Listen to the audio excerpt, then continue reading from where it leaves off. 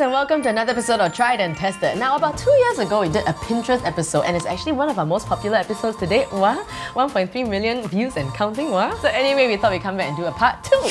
Okay, so this is something that you guys have been requesting for a lot. That's Crayola lip gloss. So this is very interesting to me because the first time I heard about it, I was like, what? I'm putting crayons on my lips? But apparently you should only choose like Crayola or something that is like really non-toxic, because this is safe, but you know, you don't want to get those that don't say non-toxic because you don't know what's inside. It could be lead, it could be like, I don't know, a lot of things. I don't know what they put in crayons. I think it's really good if you want like a special lip gloss color for like a costume party or like something, and they don't really sell that kind of color, or if they do, it's very expensive and you're only going to use it like one time. So this is a really great alternative. So all you need are these like Crayola crayons, coconut oil, a ceramic bowl or like something that can withstand high heat, Q-tip for application, and also if you want to keep it for next time, then something to store it in. So what I'm going to do is break this into half, break it again, so it's easier to melt later on. Now I'm going to put some coconut oil. This is half a teaspoon. Okay, so now I'm going to put this inside, and you notice the water is hot but not boiling, so it's here.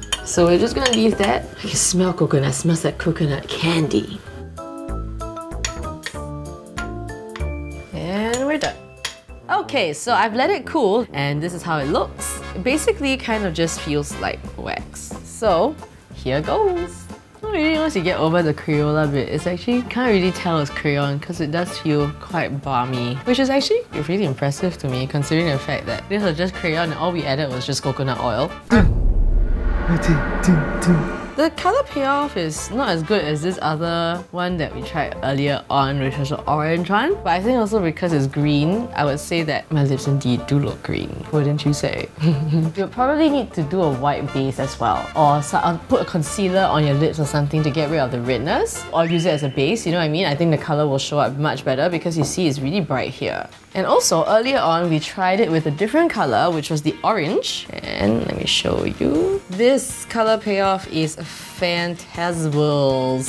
It's amazing. It's so bright and creamy. So, you know, different colours kind of like come out differently. So I'm going to show you what the orange looks like. I think the payoff looks slightly better. But I think also, you know why? Because orange is closer to our lip tone than green is, obviously. So maybe that's why it helps, you know, because it feeds each other. So cool! This is interesting! Wow, thank you, Pinterest! So I would give this a 10 out of 10 because it's very affordable, and you have like one packet of like Crayolas, which is like 16 colours. You can make 16 different coloured lip balms. That's way cool. And it's a great alternative for like dressing up and stuff for like costume parties without like breaking the bank. Or if you want really unusual colours that are very hard to find in the store, this is your solution. Okay, so you might have seen those like nail polish removal bottles. It's like you stick your finger in and it removes all your nail polish. So we saw a lot of these also on like Pinterest, but the DIY kind. So we're gonna try out one version and see if it works. So all you need is a sponge, a bottle, and some nail polish remover. You're supposed to stuff the entire sponge in, and then pour in the nail polish remover. Wow, how easy! Okay, alright, that was really simple. Now I'm just going to paint my nails and see if it works. Okay, got my nails did. Now I'm going to remove my nail polish. The entire sponge is wet. Wow! Holy shit, that was fast! That's amazing! How do you make one of these?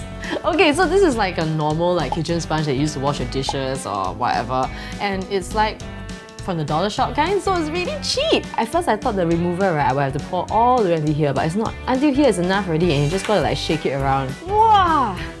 Impressive 10 out of 10, man. This is 10. It gets a very complete removal as well. You know, you just press it turn and you'll get the sides. And you don't need to throw away things. And it's like good for the environment as well, because you're not wasting so much cotton wool. This one is the splatter paint nails. And this is another example of something that looks great on Pinterest, but we need to find out, will it look as good in real life? Okay, so I'm going to start with the base. And also, I'm going to apply Vaseline on the area around the nails so it won't get splattered by the nail polish. So I'm going to take out a bit of the nail polish first and put it here. Then dab it in. And I'm just going to add more paint. Going to drip some into the straw. See if this works. It totally missed. Ayo, one look like bird shit. The other one even kena basket. Okay, never mind, I try different colour. Okay, we got this, girl. Okay, ready?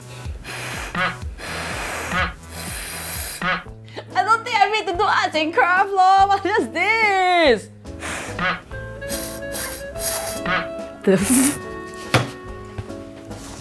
What am I doing wrong? What am I doing wrong? I don't get it. Can someone please teach me? Okay, I give up. I didn't even cover this part with Vaseline. So irritated. This is very nice, you know. Look at it. Look at it. Okay, now I'm going to clean off everything else and see what the nail looks like. I don't even know where to begin. Like, I've just never removed nail polish on this scale before. Okay, so this is the final product. So it really doesn't look like how I did in the pictures. Okay, basically it works. I'm just not very good at it. I'll give this pin like maybe a 9 out of 10 because I think it's very good and it's beautiful patterns. The only thing is the aim, but I think after a lot of practice, I'm pretty sure you'll get the aim right. So then it'll be a 9 out of 10 for sure. But like, I minus the 1 because it's like if you make a mistake, my god, it's so messy. Like, it's so messy. And I don't like mess. You know, you probably have a whole bunch of CDs lying around because like people don't really use them anymore, right? So what do you do with all your old CDs? Well, we found something on Pinterest that actually looks like a lot of fun. So you can blow bubbles with the CD. How? Scratch out the top. So just hit the bottom until you sort of like see it cracking a little bit. Oh!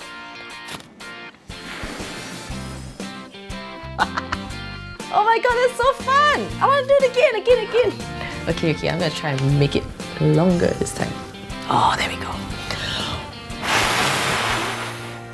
Holy shit! Wow! This is bigger than the one on the Pinterest photo. Children, if you are watching this, please don't try alone, okay? Get an adult to supervise, okay? And then I say children, I cannot stop because it's all children.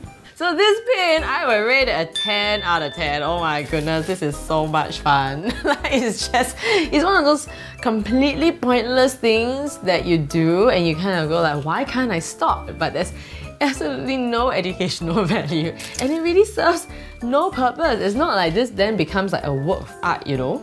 But like, it was fun. We've come to the end of the episode. If you want to find out more about the products, how much they cost, where to get them from, go to the Tried and Tested Facebook page. It's in our featured products album. We'll see you guys next time. Remember, download the app, okay? Because you can be the first to watch the videos, all of the videos, before they go on YouTube. Okay. Go be beautiful!